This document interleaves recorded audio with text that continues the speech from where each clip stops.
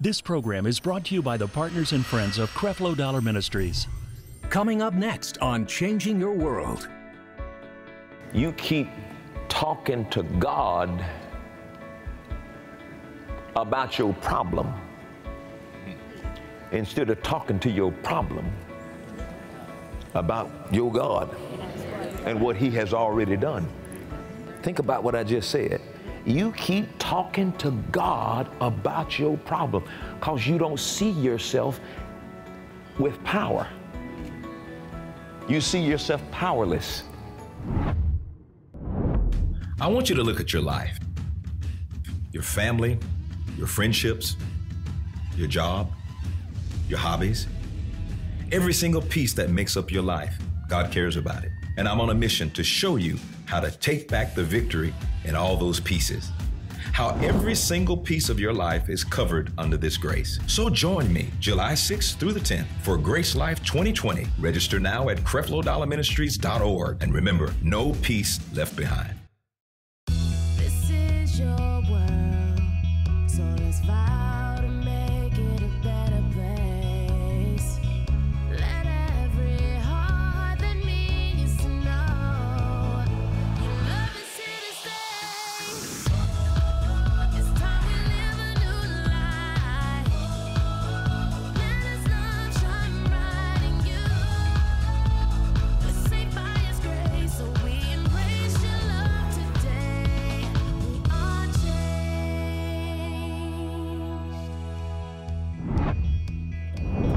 If you have your Bibles, go with me to the book of Matthew, chapter 10. We've been talking about the contrast, and the last few sessions we've been talking about performing the law versus performing spiritual authority. And we have spent time hopefully instructing you that, you don't have to perform to try to do what Jesus has already done. Amen. And you've hopefully got it real good that performing to try to be righteous is futile. Performing to try to be redeemed it's just a waste of time. We don't have to perform to do what Jesus has already done. When Jesus has already done it, what we do is believe it. Amen. Now, we're doing that, and we're going to compare and contrast performance under the law versus performing spiritual authority. Now we get to the place of seeing why you got to do what you do. And this is going to be pretty amazing. I want to start off by throwing a couple of things at you to think about. When a room in your home goes dark, you don't call Georgia Power, do you? And you don't ask Georgia Power to come to your dark room and turn on your lights, do you?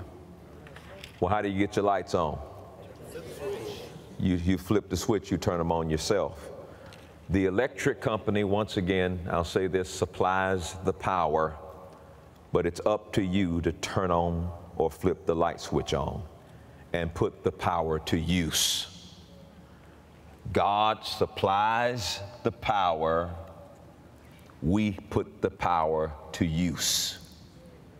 God supplies the power, Georgia Power or whatever electric company you have supplies the power to your house, but you have to put it to use by turning the switch on. Does everybody understand that statement? Now, I believe that the number one reason for unanswered prayer is that people are asking God to do something that He has already given us the power and the authority to do for ourselves. Now, think about that. If you're spending time in prayer asking God to do something when He's already given us the power and the authority to do it for ourselves. Now, righteousness is not one of those things. You can't do that by yourself. Redemption is not one of those things. You can't do that by yourself. But He has graced you with the power and the authority to use His power to accomplish some things here on the earth. And by comparing and contrast, you begin to see very clearly where people have gotten things mixed up. Asking God to do things he told us to do isn't going to bring you answers to your prayer. There are two prayers that God will not answer. He will not answer a prayer where you're asking him to do something he's already done. And he's not, number two, going to answer a prayer where you're asking him to do something that he told you to do. Amen? Now, this is so very important. The average Christian approaches God as if they have no power or no authority at all. And ladies and gentlemen, that's got to change. It's got to change very quickly, because, you know, another part of people hearing grace is they think now that I'm under grace, that means I do nothing. Okay? Or they say, well, I'm under grace, you know, I just believe. You see how that's mixed up? That was all true as a Christian living under the new covenant. Amen? Where righteousness and redemption and wisdom and sanctification and holiness is concerned. Yeah, you believe God and you don't do nothing because Jesus already did all of that. But when it comes to your spiritual authority, everybody say spiritual authority. Spiritual authority. Authority is the right to command. Yeah. The authority that God has given you through his grace is a right to execute spiritual law on and in the earth. The right to execute spiritual law, not the law of Moses, not natural law, but spiritual law. And there are spiritual laws that he has given us, has graced us with these spiritual laws. And your authority, you're authorized to execute spiritual law just like a policeman is authorized to execute carrying out the law and enforcing the laws of this land, of the city. They are authorized to do so. Glory to God. You and I have been given the authorization to enforce spiritual law. So you can see how we had to rightly divide the law of Moses with spiritual law, with the law of Jesus. All of these things have got to be rightly divided. You throw them all in one bucket, I could make a comment. If you don't rightly divide it, you're instantly confused because it sounds like it's contradicting. It's not contradicting. We are now talking about the necessity of you doing something to activate spiritual laws, of you doing something to enforce spiritual laws. A spiritual law is submit yourself to God, resist the devil, and he will flee. Well, if you don't enforce that and resist the devil, he won't flee. You have the authority over the devil, and he says resist him and he'll flee. So if he's messing with you, you don't sit there and say, oh, hallelujah, I'm under grace. Take all the wrong truths and apply the wrong way. I'm just resting in the Lord. No, no, honey, it's spiritual authority. Spiritual authority. Now, faith appropriates the same way. So when I execute my spiritual authority, praise God, then I can rest in what I've executed, but I got to do something. Does everybody follow what I'm saying? I got to do something. Now, look at Matthew chapter 10 and verse 1. All right, now watch this. And when he had called unto him his 12 disciples, he gave them power against unclean spirits. Now, we rock and roll in this thing a little bit. Now, most people, what do you mean unclean spirits? Most people don't believe in that. Some Christians have never seen somebody that demon possessed. Don't even think that an unclean spirit exists. Boy, it is one of the most fascinating things if you ever have a chance to witness somebody who's skilled in the word and know their spiritual authority to cast a devil out of somebody and to see that devil come out and then that person get up saying, well, you know, what in the world I don't even know what was going on. They didn't even recognize it. I used to just be a fanatic about it. I went a little bit too far with it. I just, every time I was looking for a demon, you got a demon? I walked in this room one night. It was perfect scene. It was a Sunday night, and this lady, she was sick, but it was demonically orchestrated. And you know, one of those, you know, the beds that used to be made out of like an iron or metal. She was sitting on that bed when I walked in there, and she had one leg down, just like a bird sitting on that bed. And she was rocking back and forth, and they were lightning outside and coming in the room, and she was doing all that. And she turned around and she says, "I know you." I said, "I know you know me.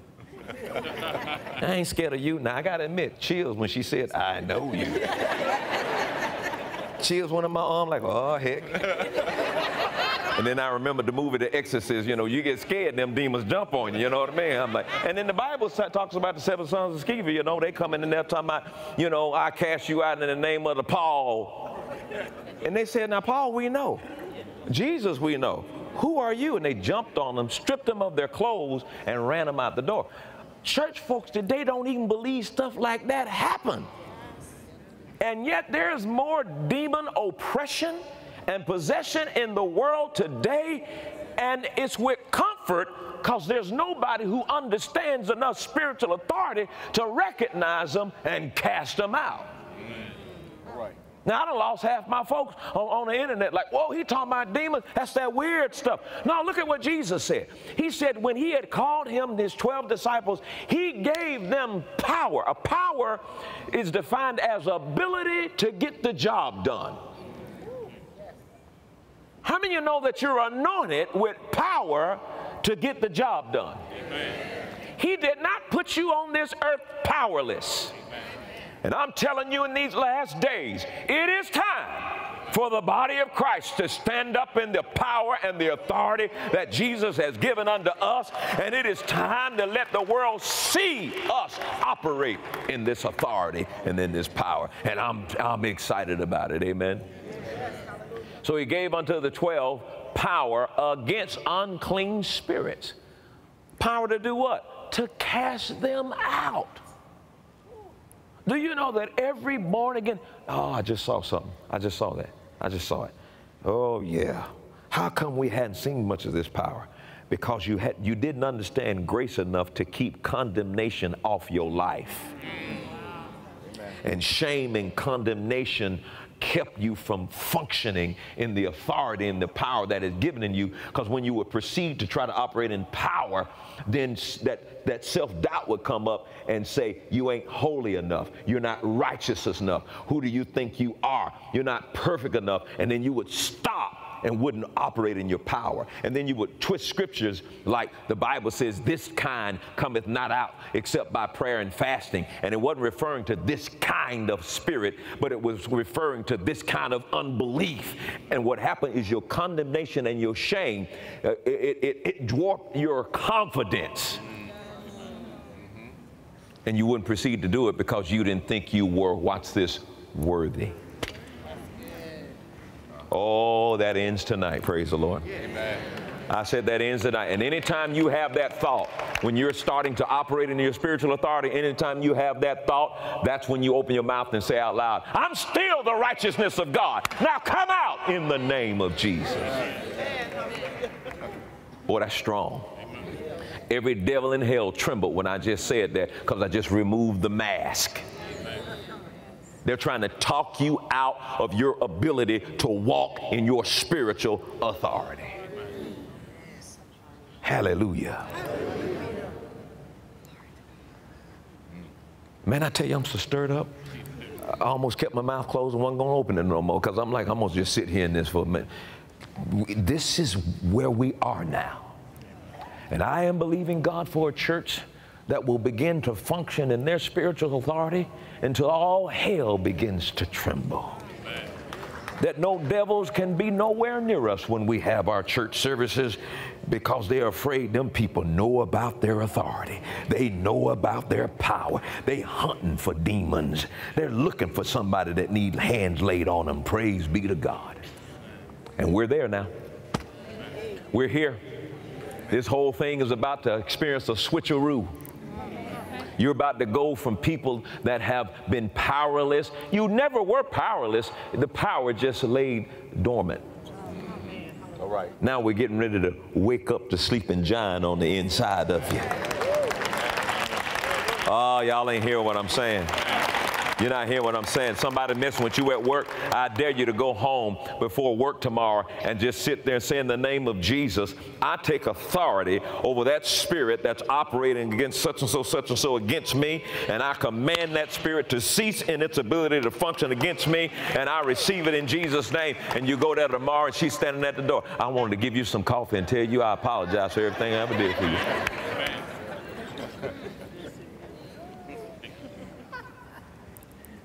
You ain't gonna know what I said is true unless you do it.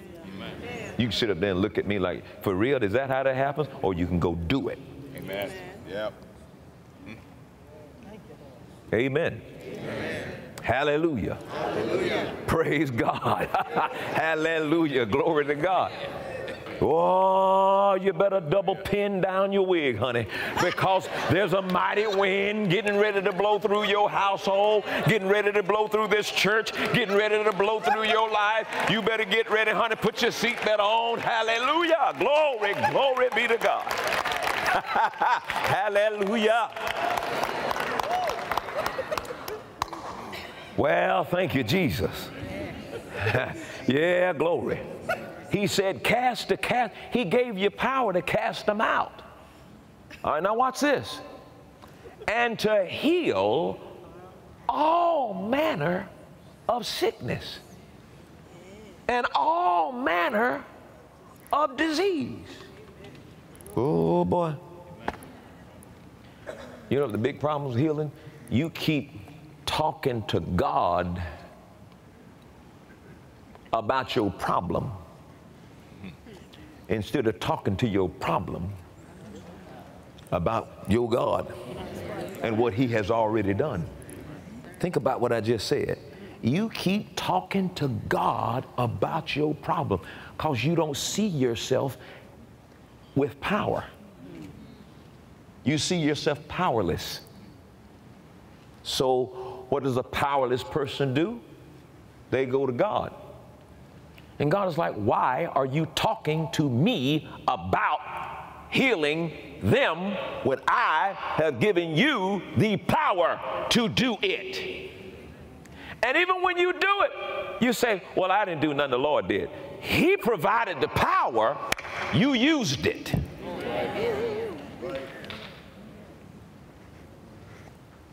It's time for you to start using what he gave you. Quit acting like a bunch of spiritual sissies and use the power he gave you.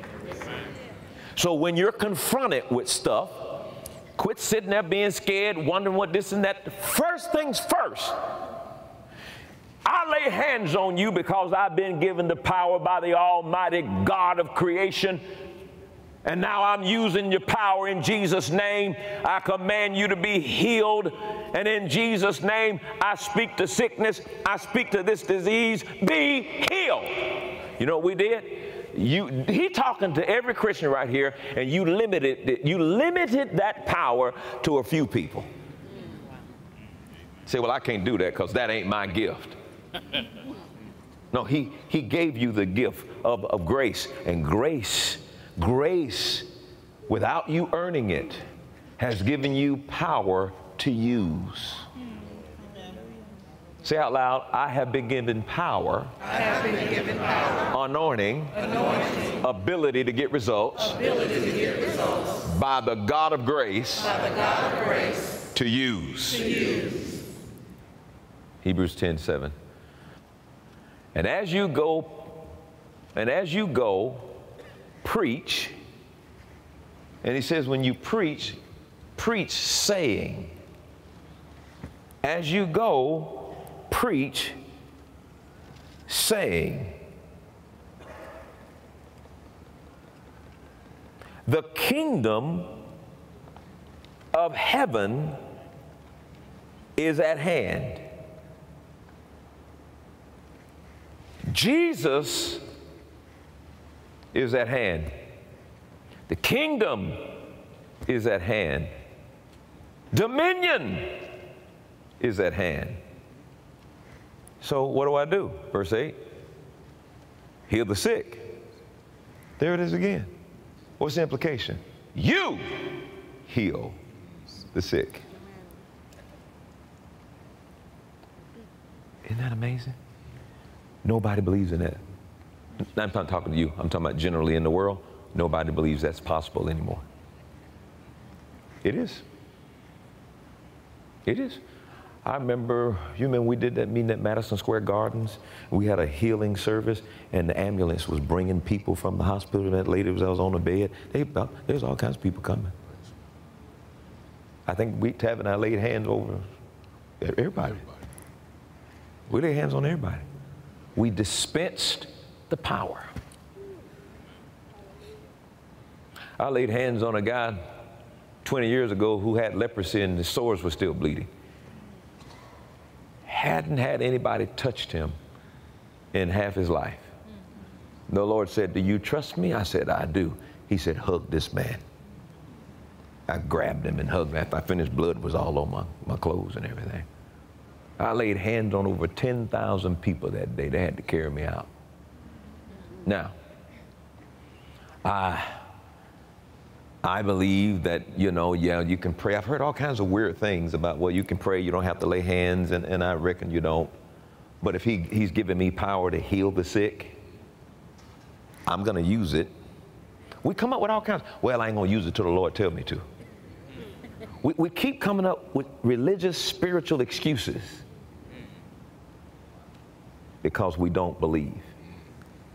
Believe what? That we have power. Yeah, but what if they don't get healed? That ain't none of your business. It really is not. He's already declared it. You and I believe we receive it, and we lay hands, and we heal the sick. One of my confessions is, Father, when I lay hands on the sick, they get well. Yeah, but what if they didn't? That ain't got, no. I lay hands on the sick, they get well. Of course, they got to receive it. I can reach out and give you something. You got to receive it. But I'm not going to say what ain't working that he told me would work just because you failed to receive it. I'm not doing that. Or you go back and do the same thing. When I lay hands on the sick, they get well. Well, what if they don't fall out? Is falling out a prerequisite of somebody getting well? And so you're more concerned about pushing them to the ground so it looked like they got well? Man, the miracles this ministry has seen over the last 36, 37 years has been amazing. It's weird. You don't hear that too much, but what's going on with that? We don't hear that too much. About time for me to get Richard Roberts back here. Now, he carries an anointing of healing. But every believer has the power. Every believer can use the healing anointing. Every believer can. Do it. Yeah, but I'm scared. You can tell it in the room almost. I'm not really excited about hearing this part because I don't plan on doing it. You the preacher, you do the healing. No, but you're the believer. And as for the believer, they'll lay hands on the sick and the sick will recover. Amen. Amen. Heal the sick. Watch this. Cleanse the lepers. All right, now you thought healing was something. Raise the dead. I just want to check out what you're thinking about. Raise the dead. You ought to get your iPhone, flip it, so you can see how you look right now.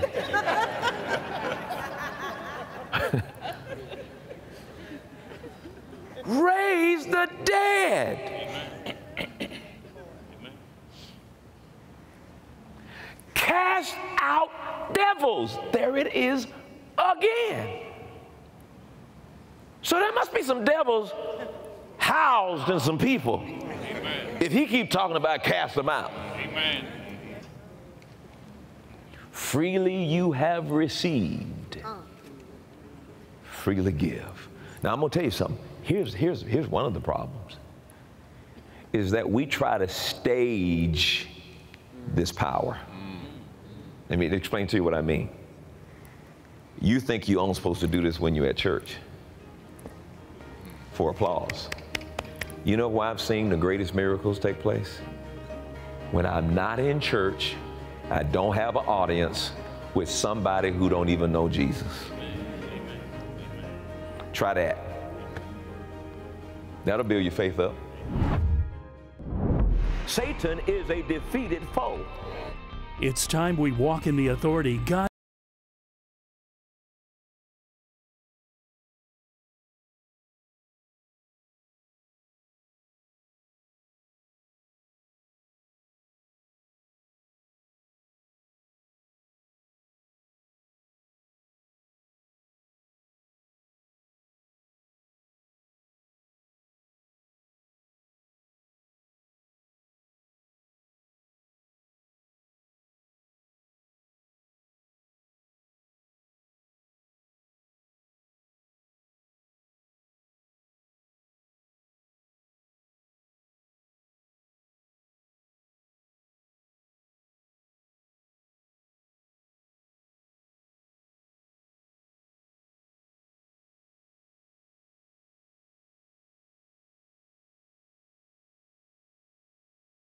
your mind, your spirit, renew your life at the 2020 Grace Life Conference. Check out this year's speakers you don't want to miss.